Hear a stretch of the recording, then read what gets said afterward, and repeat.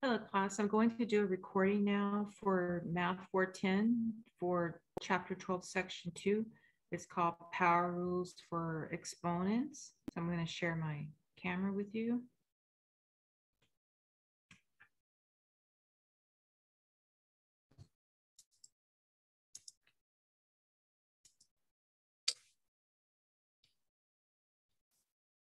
All right, so we're going to work on this section 12.2, Power Rules for Exponents.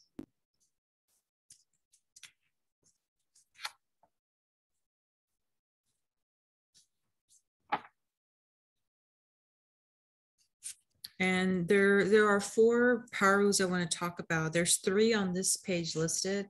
And then the fourth one, I think I'll add to the bottom of this page. And actually, it's kind of related to this idea anyhow. So I'm going to add a fourth rule to this page. So if I start with the first one on page 230, it says power rules for exponents. And it says if A is a non-zero real number and M and N are integers, then we have in parentheses A to the M, close parentheses, raised to the N power is equal to A M times N. So notice here what they do is they multiply the inside exponent with the outside exponent. So in other words, the value of a power raised to a power can be found by multiplying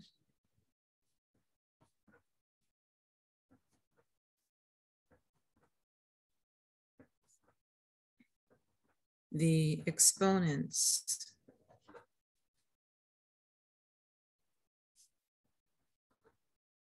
and keeping the base.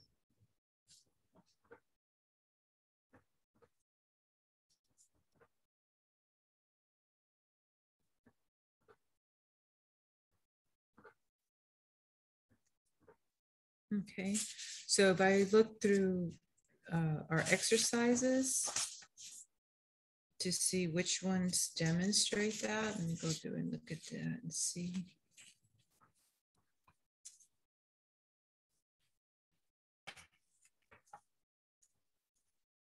I would say on page 235, number 1,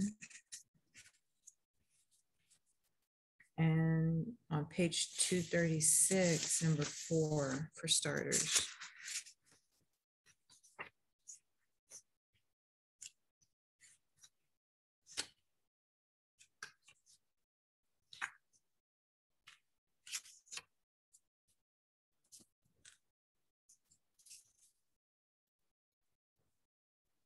So it says, simplify the expression using the properties of exponents.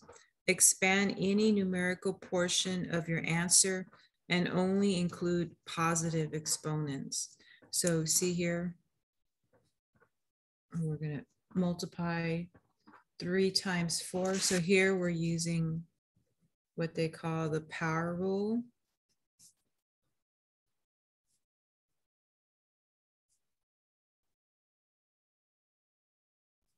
For exponents. So here we would have y3 times 4, which is y to the 12th power. Okay, so that's kind of the idea for this power rule for exponents. The other one is on the next page, number 4. This number 4, 3 in parentheses n to the negative 3 times 3. For that one, we'll start off using the power rule.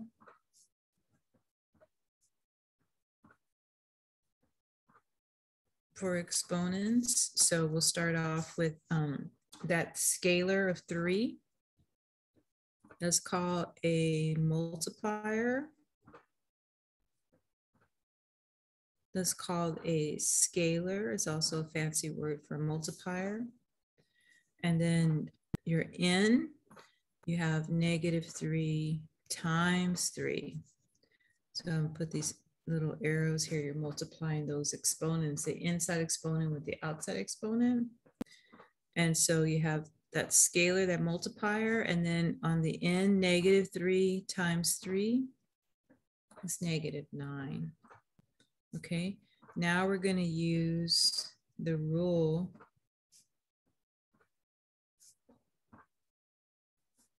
for negative exponents.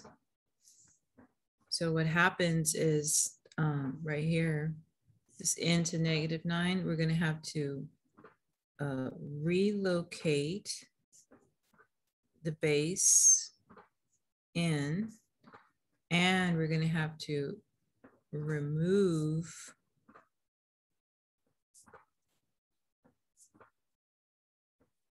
the negative on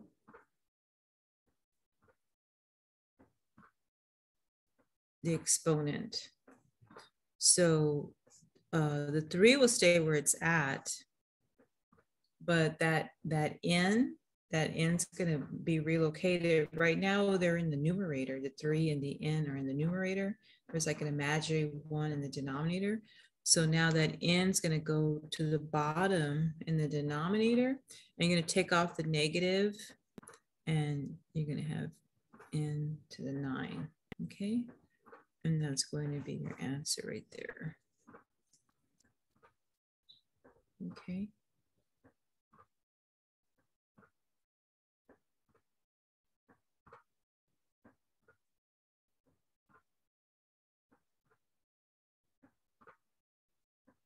All right, so those are a couple examples that use that rule, the power rule for exponents.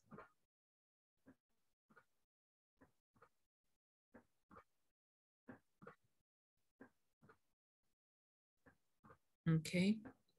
All right, so now let me go back to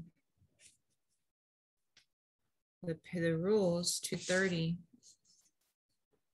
And then let's go to another rule. So if you're still writing, you can pause it. You can pause it if you're still writing. Otherwise, continue. And now let's go to another rule.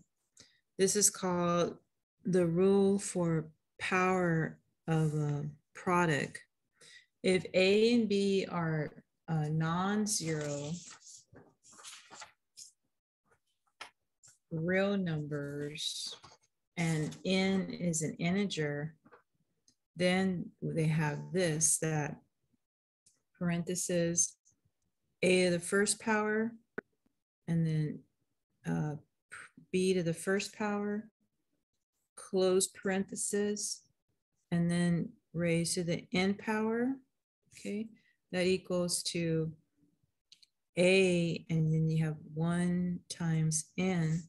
So I'm going to draw these lines, these arrows. And then on the b, you also have 1 times n.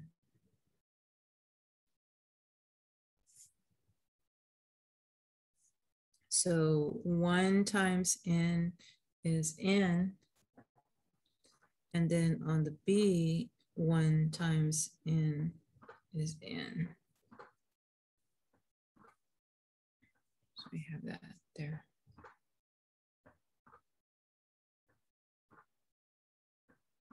So in words, a power of a product. So the power of a product, and these are products, right? A times B, is found by raising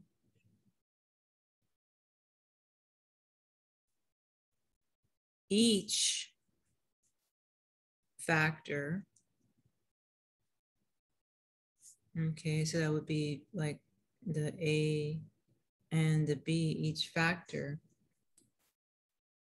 to that power. Okay. So, you know, they're all being raised to the n power, right? 1 times n 1 times n, and then this one 1 times n, okay? So in your book, I think there's one that has just expressing that would be, I would say, number 7 on page 233.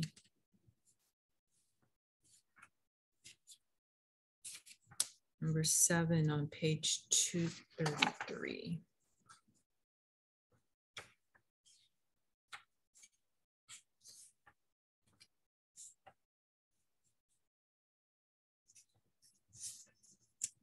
So again, if you're still writing, you can pause the video. Okay, then turn it back on. Okay, but I'm gonna go to number 7. Okay, remember I have a teacher's edition, so these are like answers. Those are answers. I'm going to show you. They don't have the word; they just have the answer. So I'm going to show you how they work that. Okay. So again, this is page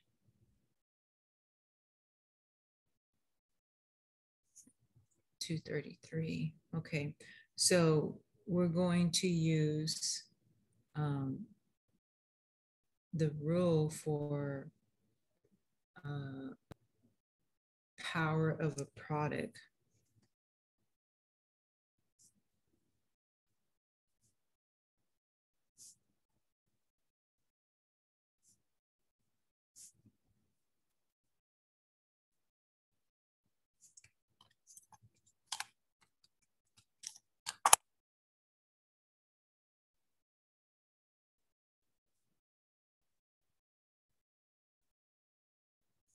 Okay, so so I have that -2. That's like, you know, a scalar, a multiplier.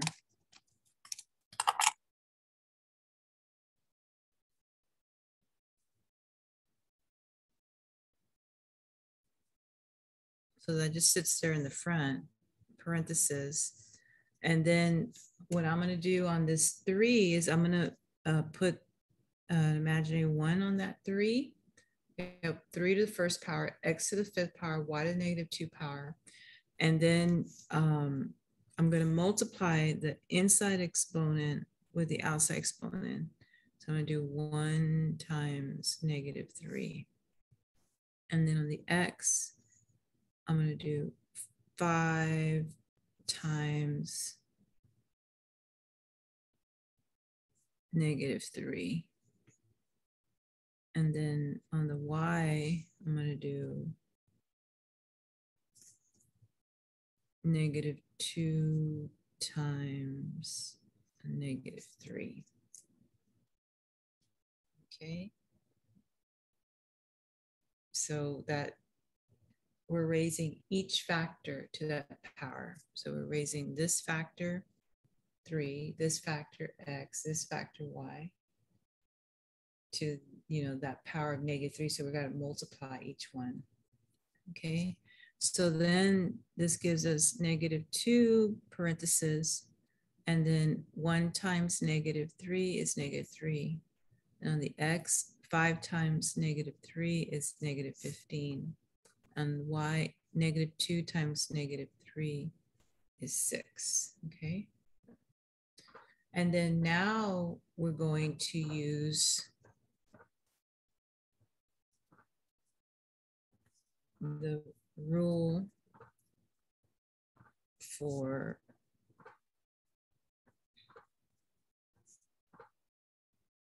negative exponents, which basically says, it says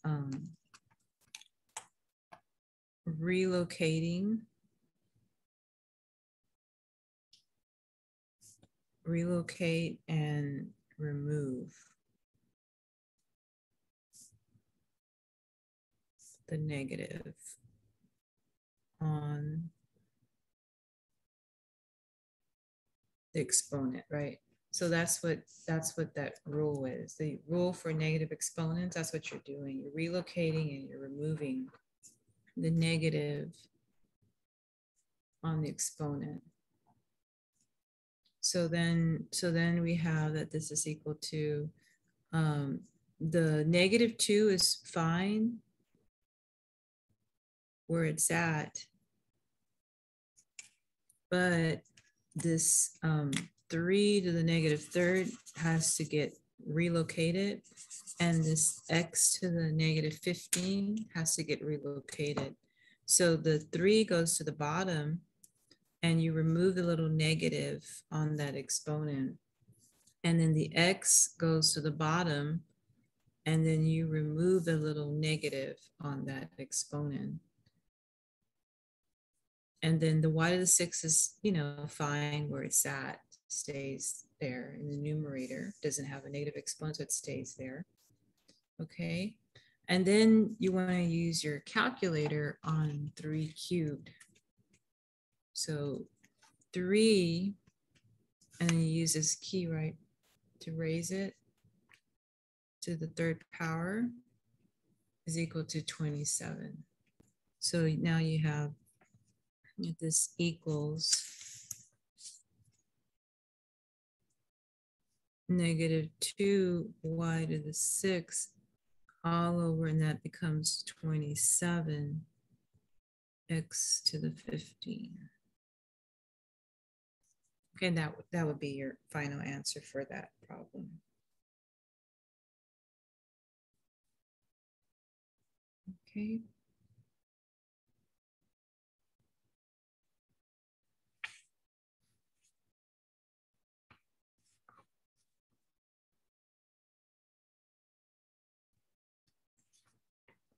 Okay, and then I think I want to do number 6 while we're at it. Let me do number 6 while we're at it on the previous page.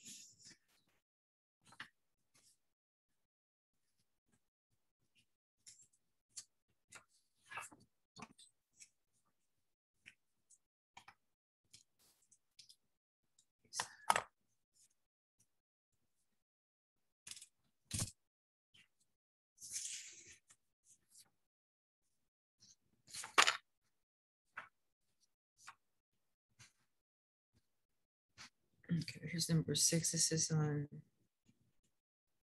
page 232. So remember any number or variable except 0 raised to 0 power equals 1. Remember that rule? That was from section 12.1. So if I go to 12.1 rules, that was called the exponent 0 rule. Any number except 0 and any variable raised to 0 power equals 1. That was called the exponent rule. So here we're going to use that exponent rule. And so we have -3, and that just becomes 1. So this is just 1. Any number raised to the 0 power is just 1. So this is negative. Remember, this is a scalar, a multiplier, a scalar, and -3 times 1 is just -3.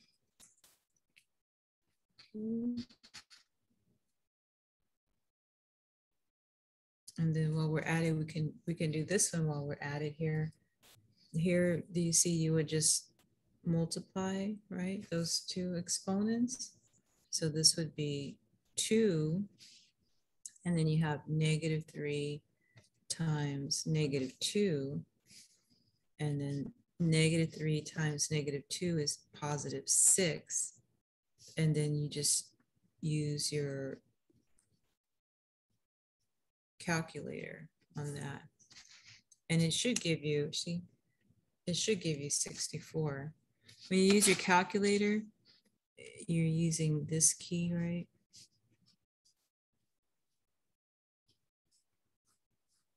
right? So 2 and then your hat key.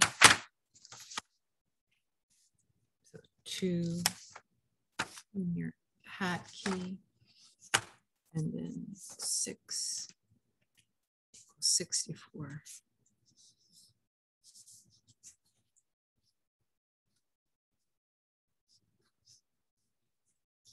Okay, see that? If you have an older calculator, you might have one of these other keys. Some of the older calculators have these keys. Nobody's calculator has all 3 of these keys, but these are the keys that activate the exponent. So if you have a scientific calculator, you should have one of these keys. And the TI-30XS, uses this key. Okay. Otherwise, if you don't, then you'd have to manually, if you don't, you'll have to manually do it 6 times. 2 times 2 times 2 times 2 times 2 times 2, one more, right? 1, 2, 3, 4, 5, 6. So if you don't have that key, you'll have to actually keep track of that. It's good when you have a screen because the screen helps you keep track of that. Okay. Or you just do it manually. 2 times 2 is 4, and then times 2 is 8. You keep track of it manually till you get to that 6, 1, 2 raised to the 6th power. Okay.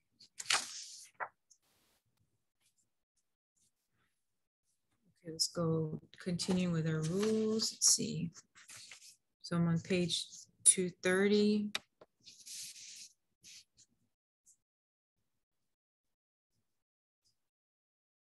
And remember, when we take our test 4, you can always use the first sheet of your lesson because that's where all your rules are out. So you can always have those out. Okay, next we have the rule for power of a quotient. If A and B are non-zero real numbers and N is an integer, then we have that A to the M over A to the N is equal to A raised to the M take away N. Okay, so notice the order is you want to do the top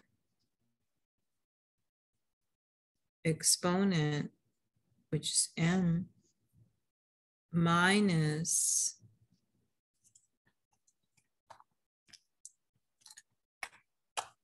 the bottom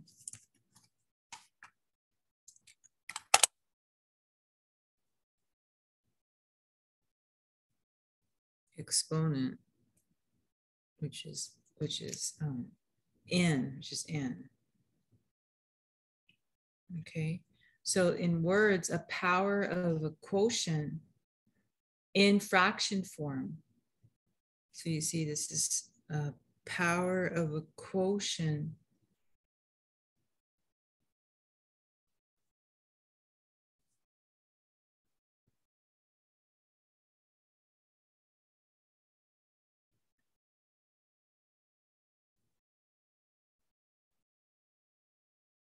let's see.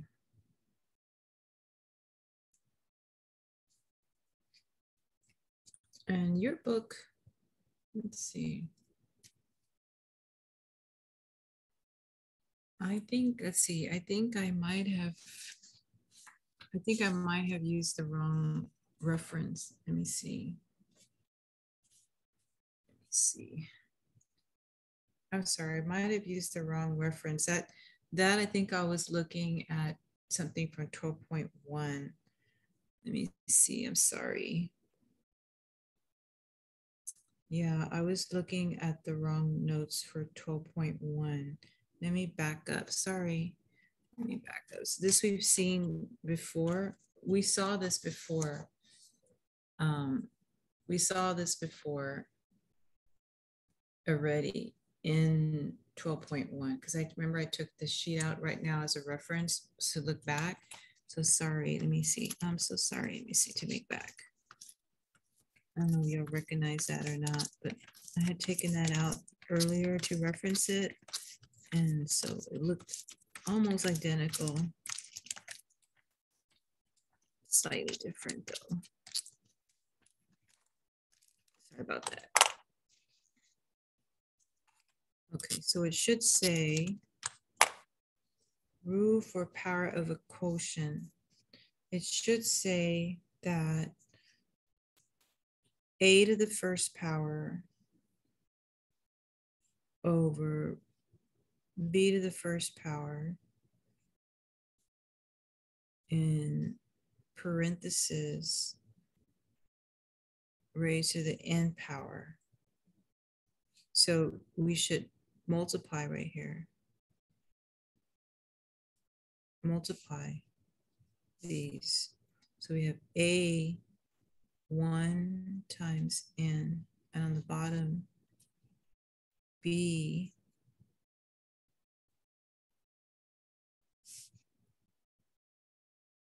1 times n. And so 1 times n is n. And the bottom 1 times n is n. So we have that equal to a to the n over b to the n. In words, a power of a quotient in fraction form. So a power of a quotient, right? And quotient in fraction form is found by raising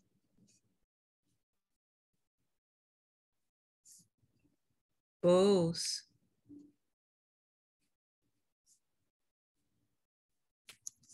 the numerator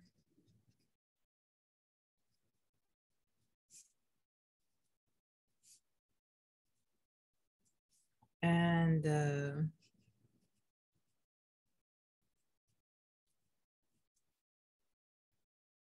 denominator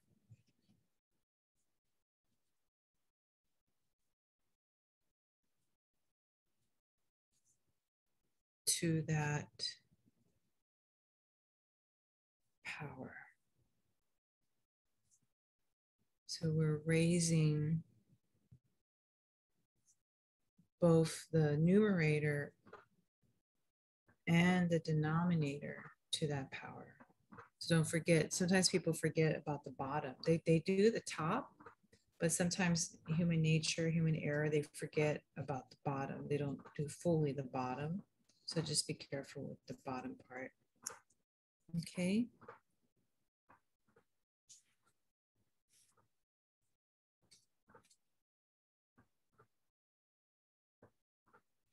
Okay, so now I look for examples of that. Let's see.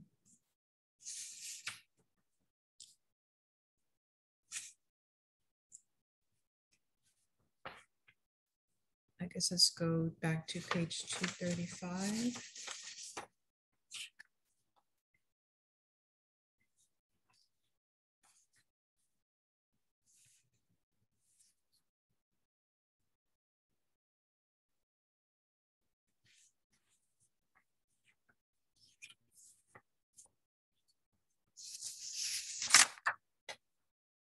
So I think now the remaining problems that are left, now cover these rules, I believe. So if you look at number 2,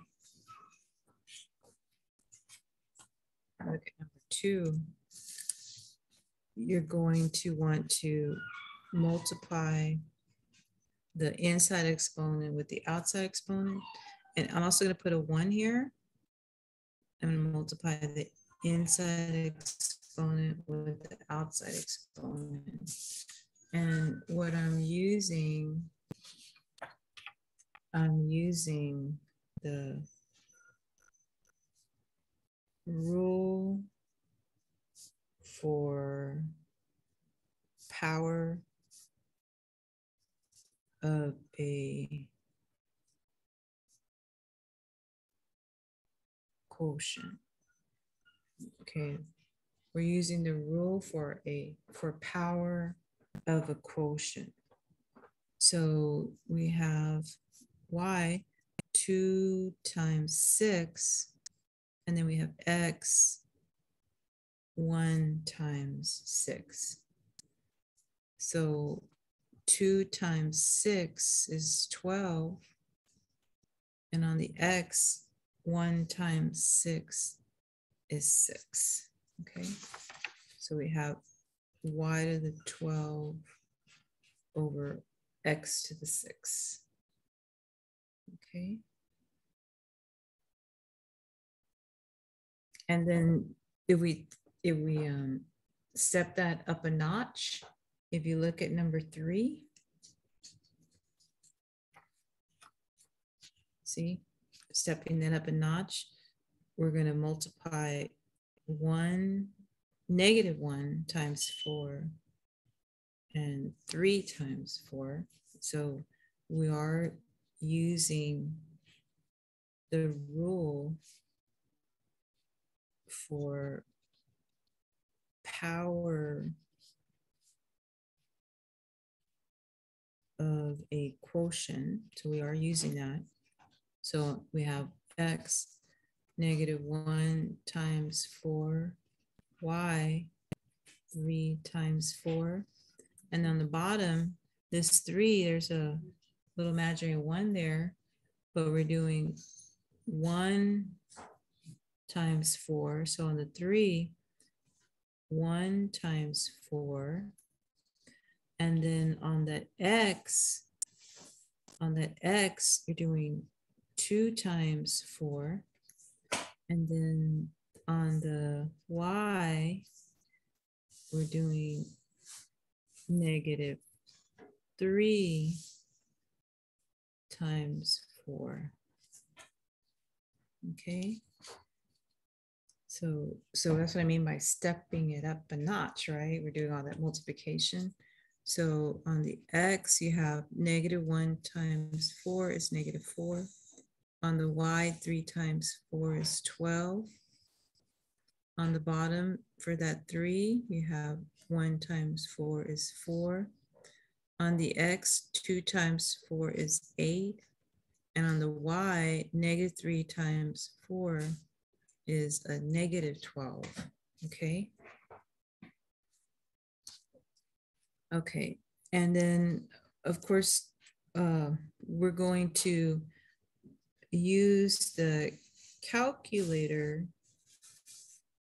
right, on the 3 to the 4th, which I think 3 to the 4th is at 81. So in a little bit, we're gonna do that. We do a couple of things at the same time. So we have 3 raised to the 4th power. Yep, is 81. Okay. So I'm gonna just keep track of that. In a little bit, we're gonna change that. But then I'm also going to use, let me highlight these. See these right here? Those need to be relocated and remove the negative. So if I go back to 12.1, where we do that, that's using the rule for negative exponents. This is in 12.1, rule for negative exponents. So it says that we relocate negative exponents in answers. If the negative exponent is in the numerator, like this one, then we relocate it to the denominator and you remove the little negative on the exponent. And then this paragraph can be rewritten where you interchange these. If the negative exponent is in the denominator, like this one, then you relocate it to the numerator, to the top, and then you remove the little negative on the exponent. So we're now using the rule for negative exponents. So we basically